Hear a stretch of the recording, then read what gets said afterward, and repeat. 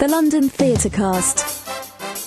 Friends of officiallondontheatre.co.uk. In the spotlight.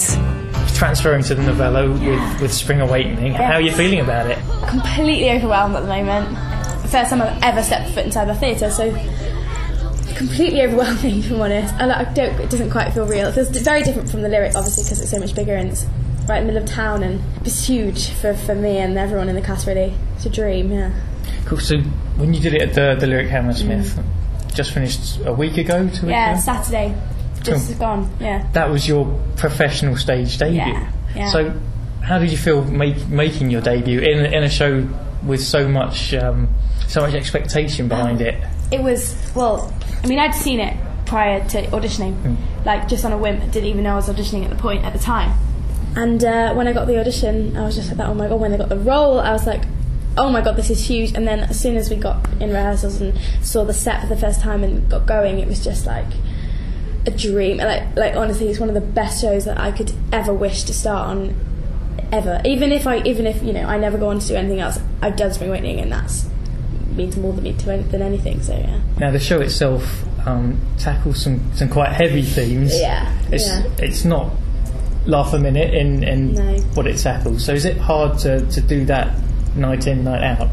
Well, it's difficult, obviously, because I've never done anything before and I've never trained, so I've not done that in my training at all. I mean, I've just come out fresh out of high school, not even finished my high school tuition yet. And I think, but the amount of trust that all the cast has in each other and the support network between us all, because we're all like a family now, on stage, off stage, crew, everything.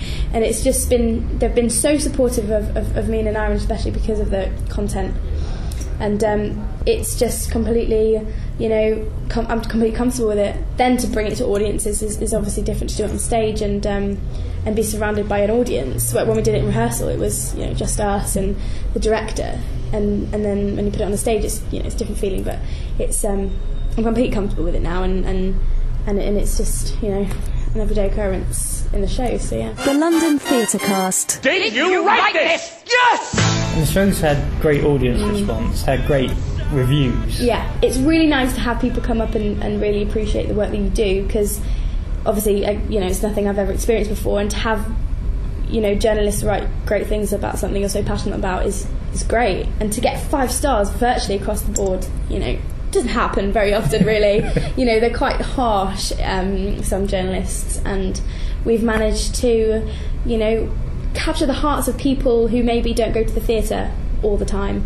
In the Lyric, they had a good education background at the Lyric, so we'd have our Wednesday matinee would be for schools in the area to come and watch it, and loads of the people that came to see the show from schools had maybe never been to the theatre, and so it was an eye opener, really. And if it brings young people into the theatre, then we've achieved our goal, really.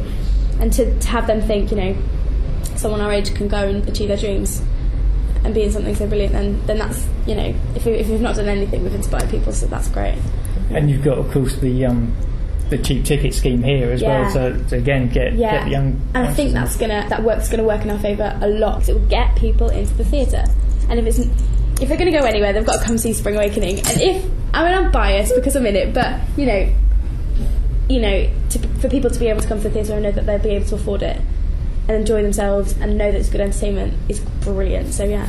Lastly, what do you think? Obviously, we've spoken about how popular it's been. Yeah. What do you think it is about the show that makes it so popular? Well, I don't know. I think the music plays a big part in its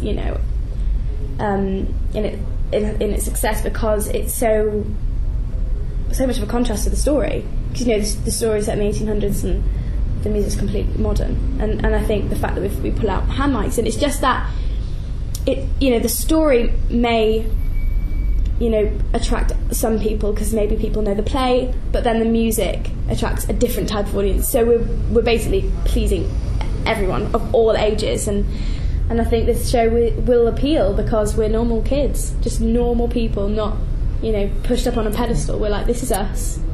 If you want to see it, come and see it and enjoy it. If you don't, that's fine. But I just think it appeals to everyone, and that's what you need for a show in London. I think it's what London needs in terms of theatre. So yeah. Charlotte, thank you so much for coming to talk to us today. Thank you very much. The London Theatre Cast.